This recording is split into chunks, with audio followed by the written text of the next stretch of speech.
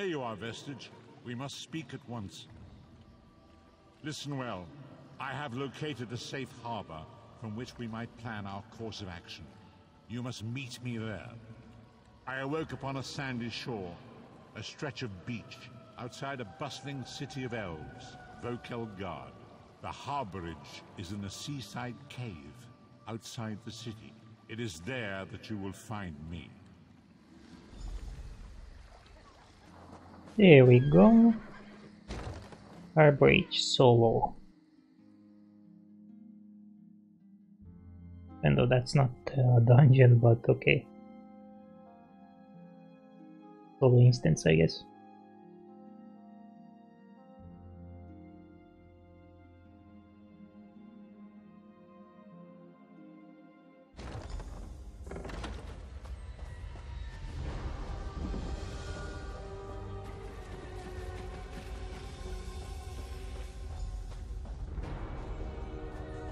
Talk to the prophet. Here you are, prophet. Come closer, Vestige.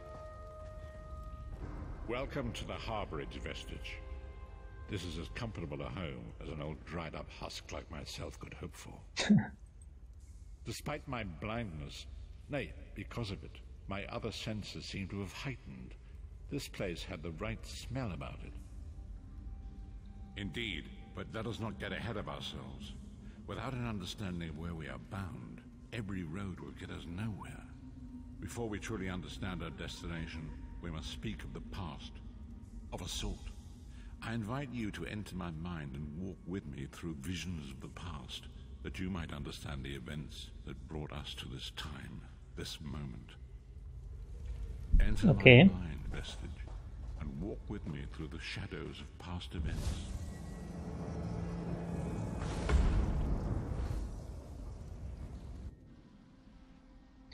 Let's see. This is going to be interesting.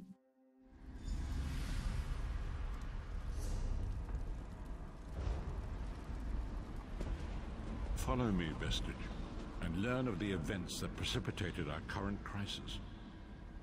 Oh, I'm invisible. Nice.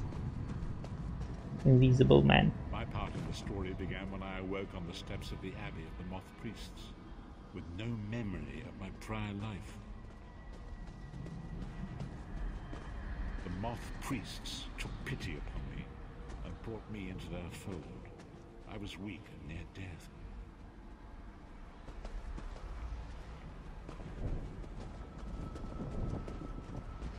There, I first set eyes upon the Elder Scrolls and devoted my life to their study. Nice scroll. Give me. I wanna read. The scrolls allowed me to glimpse the very fabric of reality. But then I would be blind too. Oh, UI error. That happens sometimes.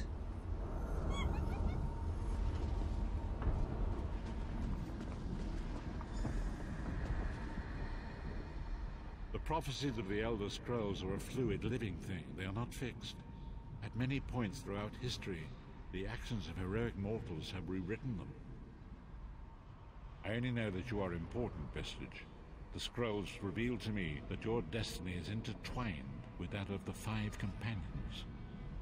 The Five Companions were a band of adventurers who sought out an ancient artifact called the Amulet of Kings.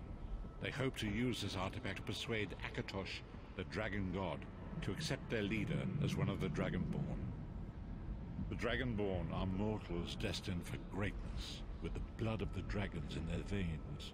It is said that only a true Dragonborn can ignite the eternal dragon fires in the Imperial City. Am I the Dragonborn in this game? I hope so. That would be sweet. Baron Aquilarius, the son of a Colobian duke, who led a rebellion against the Emperor Leovic and took the crown himself. Alas, Baron was not truly a Dragonborn, as those who sit upon the ruby throne must be, in accordance with tradition. You have already heard enough babbling from this old blind fool. It is time you met the Five Companions yourself and witnessed their fate.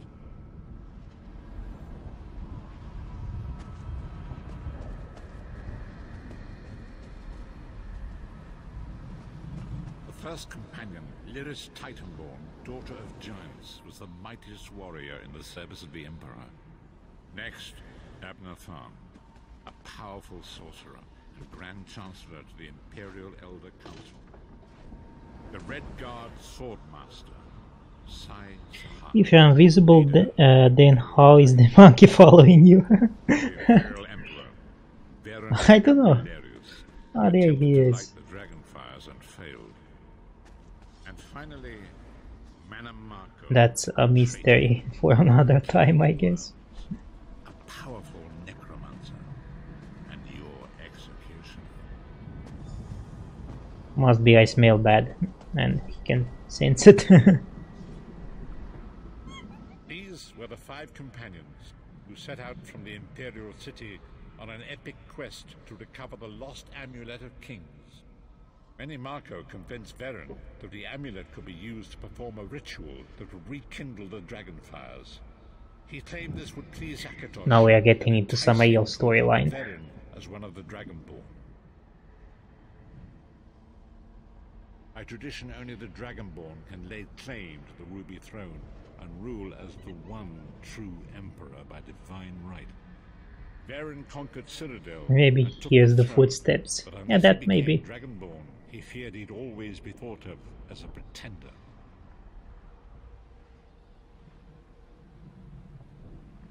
Each of the 5 companions were chosen for their skill and courage, and each was given a special role to perform in the party. Who would you like to know? You've already met Lyris. She's a Nord warrior from the frozen lands of Skyrim to the north, and it is said that her family lineage contains the blood of giants. Varen chose her for her strength and her loyalty to be his personal bodyguard. Sai Sahan came from a long line of Red Guard swordmaster nobles. He was the leader of the Dragon Guard, the security detail of Varen and the Elder Council. While Lyris was Varen's bodyguard, Sai was charged with protecting the entire group. The Therns are one of the most influential families in Cyrodiil. Abner, their patriarch, is the leader of the Elder Council, a powerful battle mage and a shrewd politician. With his council, Varen was able to seize the Imperial throne years before. Manamako the traitor, the great enemy, the most powerful necromancer this world has ever known. His worm cult infiltrates and corrupts every corner of Tamriel. It was he who convinced Varen to perform the ritual you are about to witness. Disaster, war, and pestilence. A world brought to its knees. Now watch and see how one man's arrogance brought about the greatest threat our world has ever known.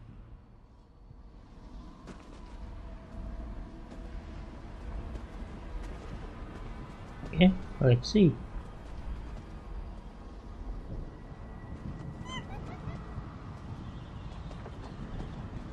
There it is. The Dragonfire Brazier. Manamako, you certain this will work? It will work, my liege. The Amulet of Kings will rekindle the dragon fires and ensure your rightful place as Emperor. You have my word. It better work, Manamako, or you'll find your neck at the business end of my axe. My lord, I wonder if you'd muzzle your half-giant pet. She really is annoying. Enough, both of you. We are here to ensure my lord's rightful claim to the Ruby Throne.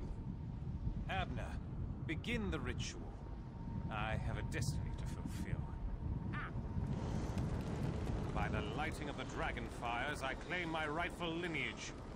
By the fires of creation, let me be reborn. By the will of Akatosh, I proclaim myself Dragonborn.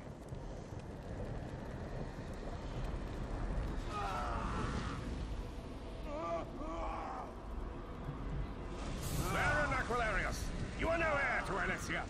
You will pay for your sacrilege. The veil between Tamriel and Oblivion tears and splits asunder. What's happening? The sky's opening up. This is bad. This is very bad. Ah! This is interesting. What's supposed to happen? What's the meaning of this? Manamako, what have you done? Gullible fools! The veil between Oblivion and this world has been torn. My master, Molag Bal, is free to claim Tamriel for his his own. Akatosh, forgive me! Have mercy on our souls!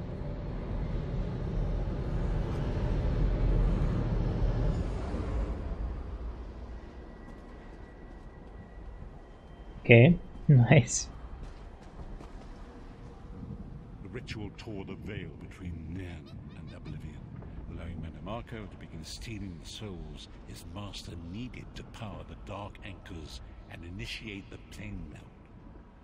Akatosh gave Alessia the Amulet of Kings as a symbol of his covenant with Nan. So long as the amulet remained in the care of Alessia's heirs and the dragon fires remained lit, Tamriel would be protected from the Daedra. Mannimarco tricked Varen into breaking the covenant, and the veil between Oblivion and Nan was torn. The Elder Scrolls named this event the Soul Burst. It gave Molag Bal the opportunity to disconnect the souls of Nan from their hosts. Varen was lost. In the chaos of the moment, Sai Sahan took the Amulet of Kings and fled.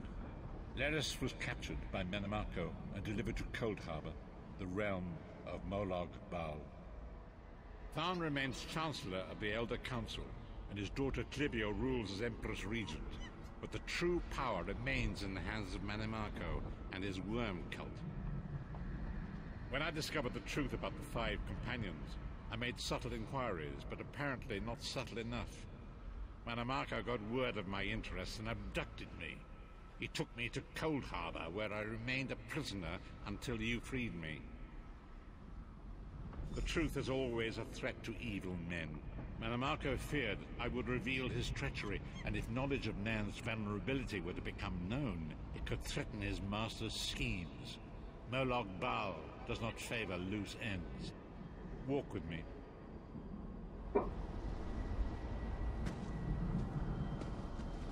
Interesting, Long interesting. ago was written, so long as the Amulet of Kings was borne by Alessia's heirs, Tamriel would be protected from the forces of Oblivion.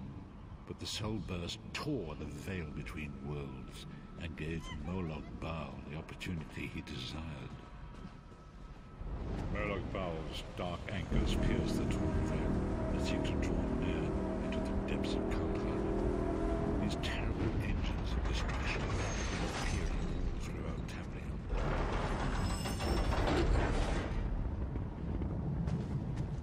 That looks lovely.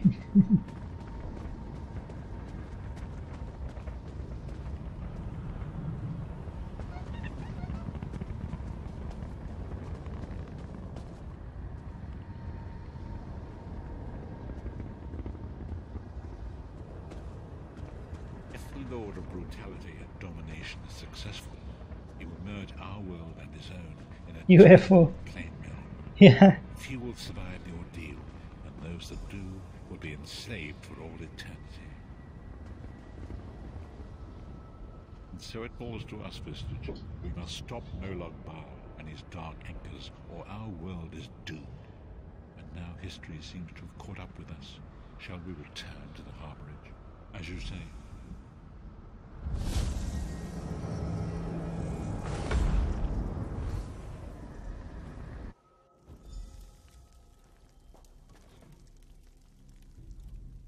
And so it begins. The remainder of the story has yet to be written. It is your story now.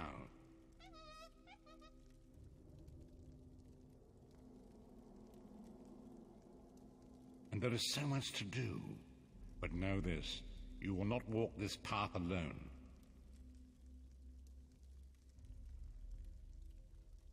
We must grow in strength and in numbers. You will need more than the company of an old blind man to alter the course of history. We must assemble our own group of companions. The first you have already met.